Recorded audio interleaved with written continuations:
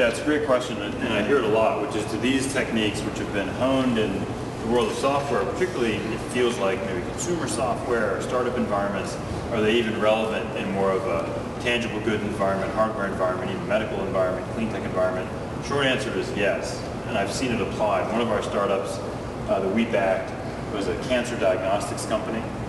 Over the life cycle, it raised $60 or $70 million, and but the first thing that the founders did was use lean startup techniques to test whether the minimum viable product they anticipated they would build would work for a certain kind of doctor and for the certain practices.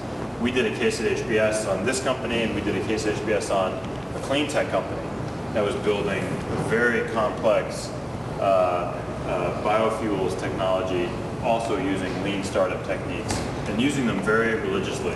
And I gave you the case study that I referred to that Eric Rees talked about with GE Power. So the prevalent experience across some really broad industries has been that these techniques, you got to form fit them obviously for the environment. You can't have a daily release of a nuclear power plant. That would be not good. But you can think about applying lean techniques to nuclear power plant development. And in fact, there's an entrepreneur here in Boston. People know that e-ink, the electronic ink we all have in our Kindles, or when we used to buy Kindles, was invented in Cambridge by this company, e-ink. The CEO of e-ink, Russ Wilcox, is now doing a nuclear power plant company because he figured electronic ink was too easy after 15 years of working at it. And so he's developing a technology to build small nuclear power plants. Nuclear power plants, one of the issues with power plant production, in addition to safety, is scale and expense and time. So he's trying to take lean techniques to build the equivalent of a MIDI or PC-based power plant compared to the mainframe, and he's applying lean techniques to that as well. So the answer is in a really broad and diverse range of industries, yes, it can be applied. Great, thank you. Does anybody, so the other thing that we do at Harvard Business School is when someone asks a question, the secret at HBS is that the professors actually don't answer the questions, right? They orchestrate the audience to answer. So does anyone have a response to that where they've seen that in their environment and where it's worked? Yeah, all right, tell them I said so. It's good. See how long that gets you.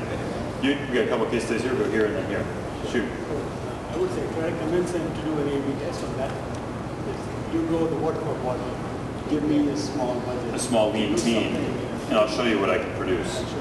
So that's a fun idea, which is use your organizational tools to actually test the idea of the organizational process.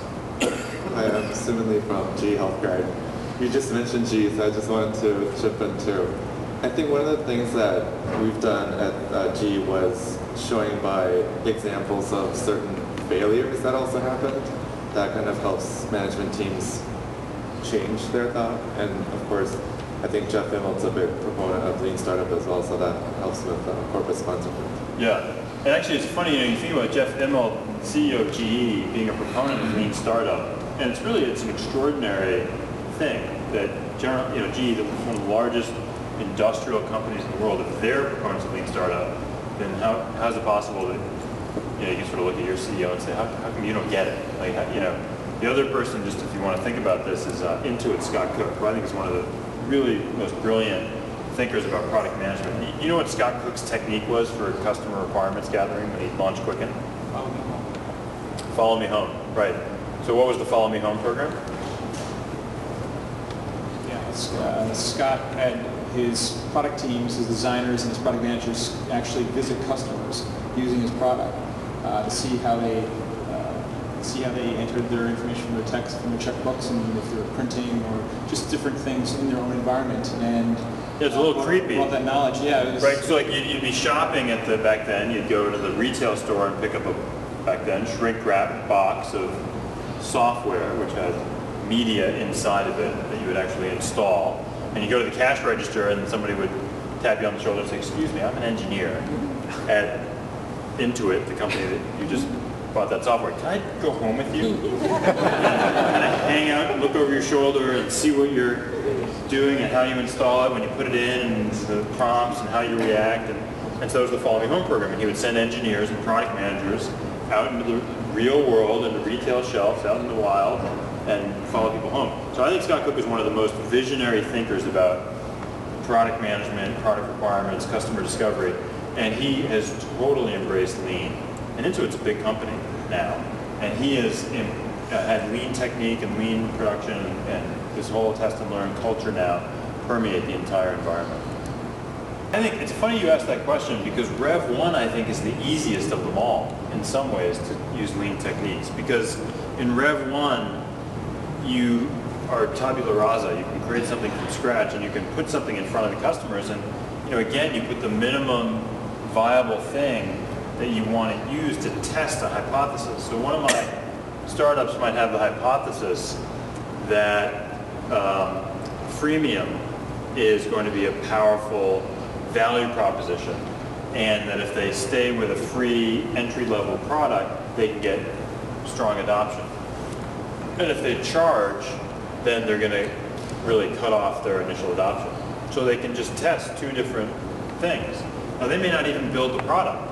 They may just test 2 pages and test the value proposition and say to people, click here to buy on one hand versus click here to sign up for free on the other hand, and see what the conversion rates look like, and have no product standing behind that web page. So you can test, again, it just depends on how you formulate your hypothesis. You can test an amazing number of things without sucking up engineering resources, or at a minimum, having those engineering resources just be prototyping as opposed to building.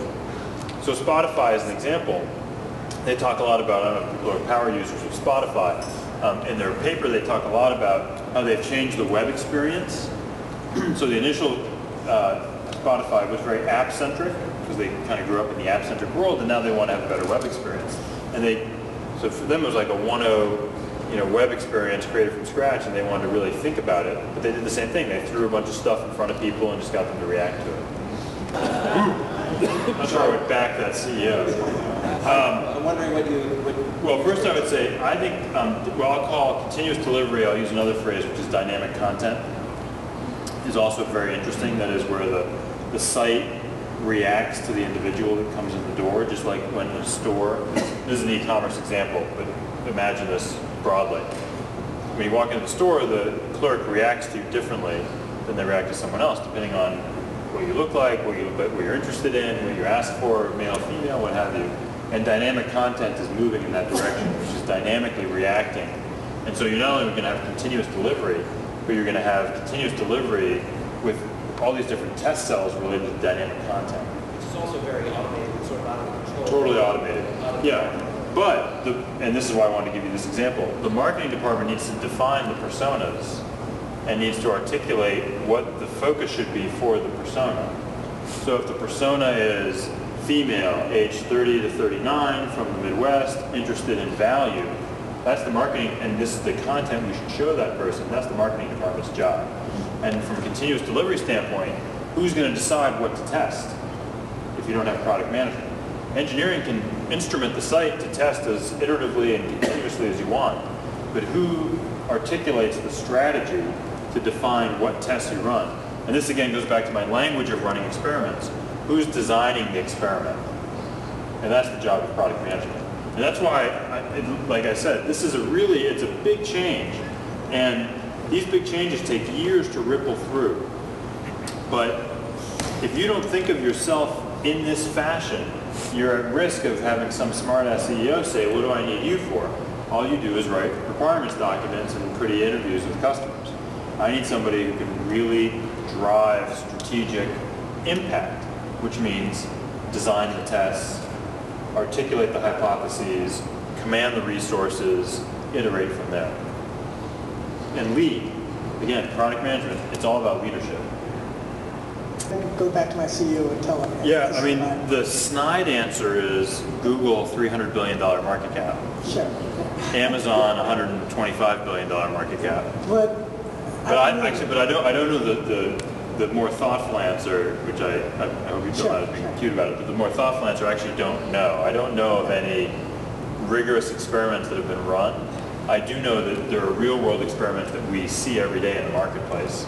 And when you see what's happening in the marketplace, particularly in the fast growth innovation sector, and particularly in the startup and venture-backed sector, which is where I sit, it's sort of blindingly obvious. So let me ask a second. And let's But get can back you to pause on that? Does anybody else know of? We got a lot of experienced, smart people in the room. Does anybody else know of? So there's Tests?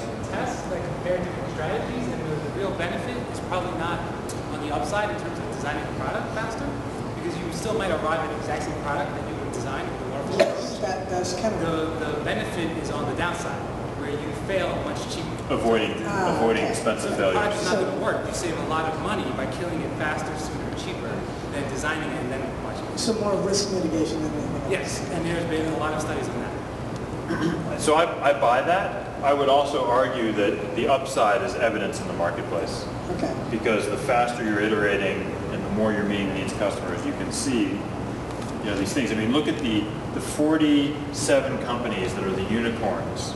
That is the 47 companies that have created over $1 billion of value in the last 10 years.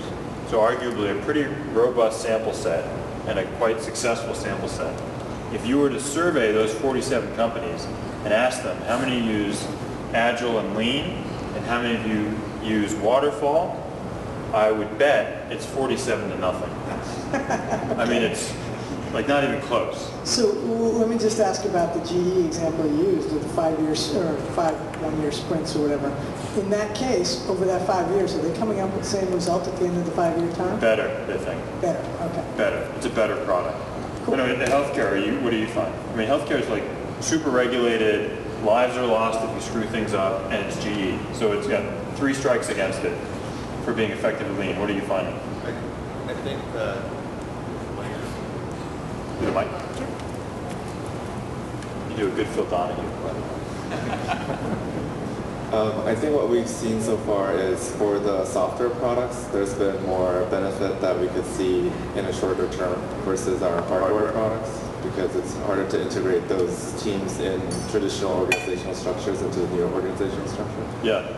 But we are still struggling with some of the regulatory elements on being able to do certain tasks in certain sequences because of the kind of things that are required in terms of paperwork or Right. other submissions. I'll tell you something about hardware though, and we're entering into a new, really a golden era for hardware startups right now with the combination of the consumer electronics industry being so disrupted and the shrinkage of microchips and software and importantly lean techniques. So lean manufacturing now being applied in the hardware world is spectacular. I mean, so whereas venture capitalists would never invest in hardware companies because they were afraid of expensive failures to this point here earlier, now people are prototyping so fast with such little money, VCs are investing again in hardware companies. And I'll leave you with one case study. There's a company called Lit Motors, which won the TechCrunch Disrupt Award 2 years ago. I don't know if anybody's ever seen this company. It's the coolest video of a product ever. It's a combination of a scooter and a car. So it's a 2-wheel enclosed scooter.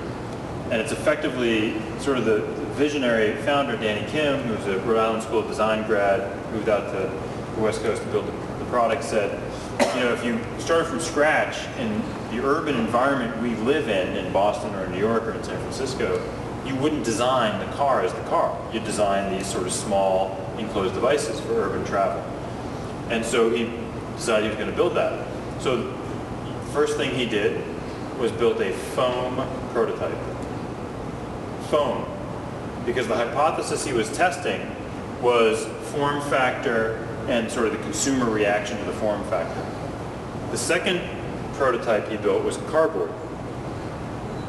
The third prototype he built was this big because he wanted to test the gyroscope, because the gyroscope is really important that it doesn't tip over because it's only 2 wheels and the gyroscope is what stabilizes it. So he built to test that MVP. It was like this big. The final prototype he built, which was of sheet metal and had the gyroscope, was normal size. That whole process cost under $1 million to build an auto company. Okay, so these techniques are being used in hardware environments by very creative, very capable entrepreneurs. You all want to enjoy the rest of your evening. I'll let you go. keep the dialogue going online, be a part of this revolution, bring it to Boston, make Boston a great product management environment. Thank you very much.